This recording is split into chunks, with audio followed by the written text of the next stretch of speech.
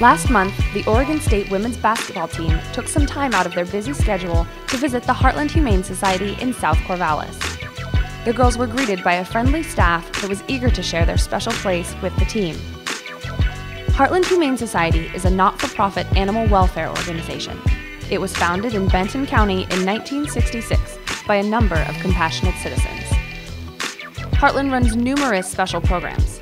Their open-door animal shelter cares for more than 3,200 animals each year. They regularly visit local schools and activity centers to educate and teach pet ownership responsibility as well as pet safety. Local kids are welcome to join their Kindness Kids Club, which meets each week after school. Participants have the opportunity for supervised volunteer activities as well as creative projects.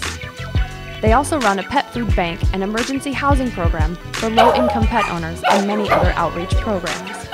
From volunteering, fostering, or donating, there are many options that fit any animal lover's needs, and Heartland is always looking for volunteers. The Oregon State women's basketball team would like to say thank you to Heartland Humane Society for all of their hard work and for sharing their passion with the team. Oh, the visit was a lot of fun. We got to play with all the kittens and walk a lot of dogs, and they have a lot of animals in right now, so it was exciting. Today we've had a lot of cats and walked a few dogs. I walked a dog named Jaeger. He was a pit bull, very strong, pulled me around, and I got a pet Raven. This is Raven, this cute little kitten. So it was a fun day.